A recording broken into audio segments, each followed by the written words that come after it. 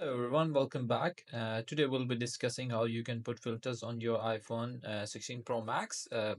I'm talking about the camera filters that you can use on your images. Just go on the camera and select any image which you have captured, or you can go from the gallery as well. But I'm just taking the image for this. As for now, there's an option here. Just click on it, and then the filters of iPhone standard filters will available to you, and as you can see, the photo is changing accordingly with the filters.